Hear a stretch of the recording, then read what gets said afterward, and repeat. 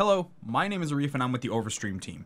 In this video today, I'm going to show you how you can use your webcam through Ovrstream so you can add live camera effects and increase the production value of your broadcast. So let's get you started with Ovrstream. Before we get started, I would like to mention that all of the pre-made template designs that come with your copy of Ovrstream Ultimate do have a webcam frame and webcam built right into the templates. So when you load in any new template set, that layer will be automatically applied to your playlist. Now, if you want to add in one of our webcams to your own personalized playlist, I'll show you today how to do that. As you can see, we are in the library. Let's go over to designs, and we're going to click on the folder called camera frames.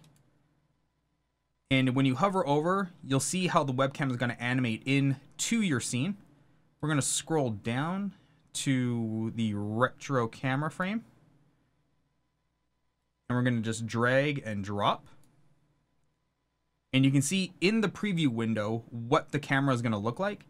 And when you click the play button, you can see that the webcam has a full old TV effect applied to it. Now, all of these effects inside of Ovrstream are not locked to individual webcams. I'm going to show you how you can actually change the effect live on air without disengaging this webcam. Let's start by going to View and Attributes. And we're going to make our window just a little bit bigger. And now you can see under webcam source, we have our webcam that we pull the image from, our filter, and then our preset inside.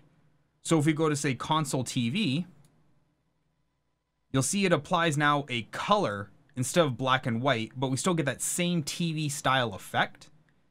We can go a little bit more and scroll up to the top, and we can actually go to RGB. And let's go down and we'll do horizontal burst. And now you can see that I get an RGB kind of pull away effect periodically on my cam. You can do this with a large number of effects and styles with Ovrstream.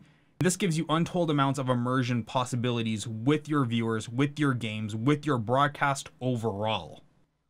Well guys, there you have it. That's how you add a webcam and change the live effects in Ovrstream.